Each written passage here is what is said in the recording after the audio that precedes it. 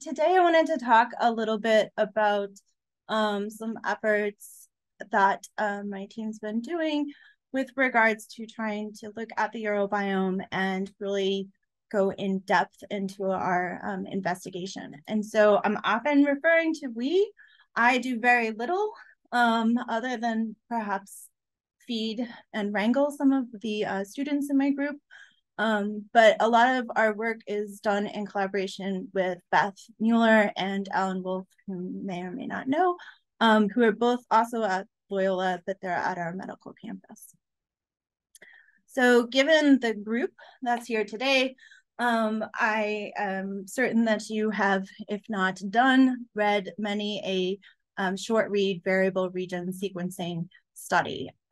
So these are the sequences or the sequencing studies that really defined what types of bacteria and in fact, predating that bacteria was found in the urinary tract of healthy individuals. And these short read variable region sequencing surveys have been conducted on the urine samples from healthy males and females, as well as individuals with lower urinary tract symptoms and cancers. With the short read variable region sequencing, this is often Illumina sequencing. They are targeting variable regions of the 16S ribosomal RNA gene sequence, hence my stock photo of the variable regions found there in that sequence. And there, of course, has been great work already in the literature for the urobiome community talking about which variable region provides greater insight and granularity to the particular taxa of the urobiome. It's important to note that variable regions, when they're targeted, often cannot resolve species level for some genera. And so to kind of prove that point, I'll show you a phylogenetic tree here. So this was work that was led by one of my former master's students, Genevieve Badu, shown there, in which case we had near 1,200 isolates from primarily catheterized urine samples from females. And we did full 16S sequencing of these isolates. And what we did was identify the individual taxa of those, and showing this phylogenetic tree here, it's representative of 161 different species belonging to 72 different genera. And not anything unique really about how we did this analysis, but we actually utilized some of the software that was developed in Lisa Carson's lab. And we simulated the different variable regions and then compared the results that we were getting from those variable regions to the known species identification. And so in the outer rings of this particular graphic here, we can see circles indicating that the genus prediction was incorrect or the species prediction was incorrect. And I should note that, the variable regions really haven't ever claimed that they can give species level resolution. So these short read sequencing projects have been really, instrumental again in trying to give us a bird's eye view into the urobiome, but I'm interested in delving into alternative solutions. And so I'm going to present today two different studies which I thought would be in submission, but alas, they are still in the process of getting submitted. Both of these studies actually are focusing on the urobiome of individuals with UTIs. And so, again, I'm assuming that this audience is familiar that E. coli is often referred to as the most common cause of acute UTIs. Some studies claim upwards of 70%. Other studies can claim down to lower percentages. But the first question that I wanted to ask is, are E. coli UTIs caused by a single strain of E. coli? So is it a single strain that is entering the urinary tract and then colonizing it? And so in our study, we had 33 urine samples from females with a clinical diagnosis of UTI. And we had 14 urine samples from females that had no lower urinary tract symptoms. And all of these were catheterized urine samples. And we conducted full-length 16S ribosomal RNA gene sequencing using the PacBio platform. And so the PacBio platform provides longer reads with a relatively nominal error rate. I know that this has been something that they've been striving towards, getting at that Illumina level error rate for the past decade or so. And so this was the work of a former student of mine, Delaney Sawyer, shown here. And we did our analysis using kind of the standard pipeline of data too. And so the first graph I want to show you here are our UTI positive samples. And so we have relative abundance here along the x-axis, and each one of these are individual participants from which we collected that urine sample. The most frequently observed urotype, meaning that over 50% of the taxa identified in that urine sample, was those belonging to Escherichia shigella. And here I'm just showing the genus name. We also see one individual who had a UTI of Enterococcus, a few here that had Klebsiella associated UTIs, and then these two individuals have Aerococcus as their dominant urotype. And we have one sole one with a Pseudomonas. The remainder are what we refer to as a mixed urotype. And I will note that there was no designation of the cause of UTI provided to us when we selected these samples. And so we can see that the majority of them are likely the result of E. coli. However, we see some other potential uropathogens contributing to the symptoms observed. In our UTI negative samples, we started with many more, but many of them actually did not produce sufficient reads, likely due to a low biomass and low DNA concentration, such that we could really present a relative abundance that was meaningful. Nevertheless, we have several instances of this kind of mixed urotype, and then we have 3 individuals whose urotype is dominated by lactobacilli, and we actually do have 1 individual whose urotype is essentially all E. coli associated strains or sequences. So returning back to the original question here, was most curious with regards to, is there a single strain of E. coli that's introduced and then colonizes within there, or is this potentially a multi-E. coli infection? And so thus far, I've been showing these graphs and just representing things at the genus level, which is, of course, what those variable regions alone will give us. But with the full length, we can actually go down to that species level. And so here I've got a graph that's actually showing the different species of E. coli. So if you follow the E. coli phylogenetic discussion now, thanks to GTDB, there's really one genus that is being called Escherichia shigella, and many different species that are falling within that. And so in this graph, what I've got is the different species of Escherichia shigella listed here on the left. And across, I have the individual patients or participants that were E. coli dominant. And I have indicated the presence of that particular species with a green dot. And the diameter of that dot is reflective of the number of unique ASVs. So the number of unique sequences that are representative of that particular species. At the top, I've listed the total number of different ASVs, as well as that relative abundance that was shown in the previous ones. And for the sake of just comparison, I also included 2 of the participants that were not E. coli dominant, or didn't have that E. coli urotype, just to see how many different ASVs and how many different species were found in those participants' urine samples. And as we can see from this graph, if we look at it sample or participant-wise, there's often multiple different green dots, but intriguingly, there's also instances in which there's multiple different ASVs that are representative of the same species. And so, of course, I mentioned previously that there is that nominal error rate. And when we corrected for that, we still saw instances in which there were multiple different 16S sequences that were present at different relative abundances within that sample, suggesting that it's not a single individual strain that is colonizing that particular individual.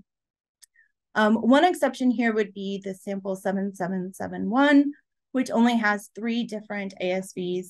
And if you're familiar, E. coli has on average 7 copies of the 16S ribosomal RNA, and there is some variation within a particular strain. So they're not all 7 identical copies.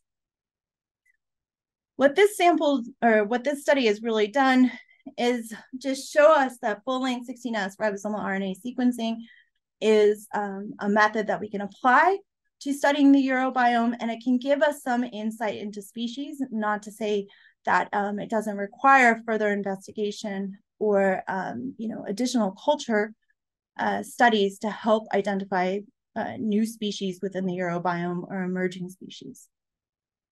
But based upon our preliminary analysis, it looks that UTIs are frequently the result of colonization by multiple strains, and this is something that we are continuing to investigate. In a second study I wanted to discuss, again, we're going to leave the safety of short read sequencing, and we set out to ask the question, are UTI causing E. coli from the gut? So the prevailing hypothesis is that the bladder is colonized by E. coli that comes from the gut or the rectum. And so this was in collaboration with several of our clinical team at Loyola.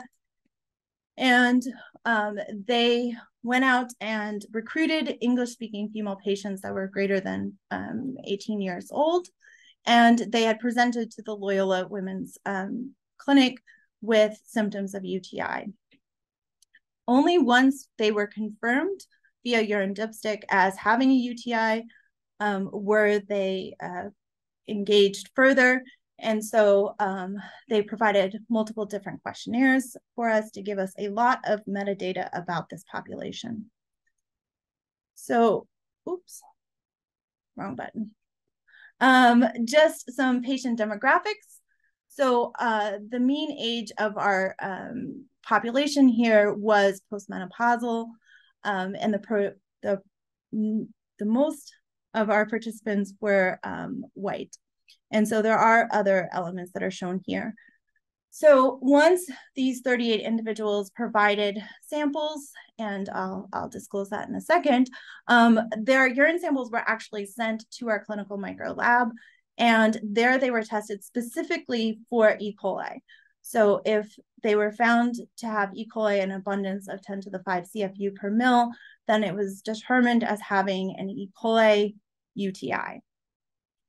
So in order to really get at our initial question and that initial hypothesis, we took samples from the bladder via catheterization. We also collected samples from swabs of the rectum, and we have also collected samples, although not yet analyzed, swabs from the vagina. Now, thus far, we've really only focused our analysis on urine samples and rectal swab samples. And we took those urine samples and rectal swab samples, and we actually introduced them to different media and different conditions to enrich the bacteria. We recognized that these samples were going to likely provide or include human cells, and we wanted to deplete the human cells while also providing the nutrients to really boost and enrich the bacteria that we were most interested in looking at. And this was a very short culture period, followed by DNA extraction and sequencing. And our sequencing was done using a metagenomic approach. So no prior amplification or targeting of the 16S. We used a software tool called Strong to identify strains that were in the same phylo group or the same haplotype or the same putative strain in the two samples. And we had several observations after running this software. The first is we found instances in which Strong identified multiple different strains of E. coli within the rectal swab sample. We also found instances in which a single strain was found in both the urine sample as well as the the rectal swab sample. And lastly, we had instances in which a single strain was found to be shared between the urine sample and the rectal swab sample, but sometimes the rectal swab sample also had additional strains of E. coli found there. And so this graphic represents the results of our analysis over the 19 patients that we found cases in which at least one strain was shared between the rectal swab sample and the urine sample. And so to orient you to this graph, it is a phylogenetic tree based upon the core genome of these metagenome assembled genomes, otherwise known as MEGs. And so the same patient is indicated by the same color. And so just to pick on this mauve color here, so this is participant number 21, and we have her bladder sample as well as her rectal swab sample. And so these two E. coli strains were found to be most similar to each other relative to the other ones that were examined. And so we can see instances in which we have multiple E. coli genomes representative of the same participant. And so these are just cases in which different enrichment medias were found to have the same strain. So we, for instance, here have LB enrichment as well as NYC enrichment from the rectal swab, as well as NYC and limb enrichment for the bladders. This graph also can highlight the fact that not all, in essence, paired samples from the same participant are found next to each other in the phylogenetic tree. And so, for instance, we have this brown instance, that's participant 27, in which case the rectal swab had a E. coli phylotype B2, and that's quite different from the other B2 phylotype instance found here in the bladder from the same patient. So, for instance, this particular one here in brown is actually more similar to the E. coli isolated from different patients than it is to the one that came from the rectal swab. As another way of kind of visualizing this, here's an example of a multiple sequence alignment of the E. coli genomes for participant number 2. And we have bladder representatives here and rectal representatives here. And this graphic is just showing, with regards to opacity, the more translucent a block of the genome is, the more similar or identical those sequences are. And this is an example of participant 2 where we found their MEGs in the same place in the tree.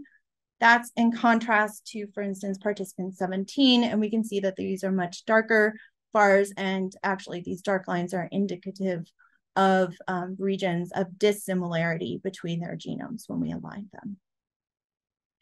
And so we would posit that this is not a likely recent introduction from the rectum to the bladder, given the amount of sequence divergence that's observed between these two MEGs. And I should note that thus far I've really focused on E. coli, but we have also been able to identify species of different bacterial members of the urobiome that are found in both rectal and rectal swab and bladder samples. And here's just listing a few of those. With those particular participants that had E. coli in both their rectal swab and their urine sample indicated with the blue stars. So just as a recap here, shotgun metagenomic sequencing has enabled us to look at the microbiota at the strain level. This is actually a project that we worked on for over 2 years because we did a lot of fumbling around to figure out how best to really try to pull out strain level variants within a given urobiome sample. And so based upon our results, we can confidently say that not all E. coli predominated UTIs are recent invasions from the rectum. We have instances in which the strains found in the rectum do not very closely resemble those found in the bladder. And this observation really fits into some previous hypotheses that dysbiosis of pre-existing microbiota in the bladder can also cause acute UTIs and symptoms. And so with that, I'll just end saying thank you to you all for being here and listening. And also thanks to the people who gave me money.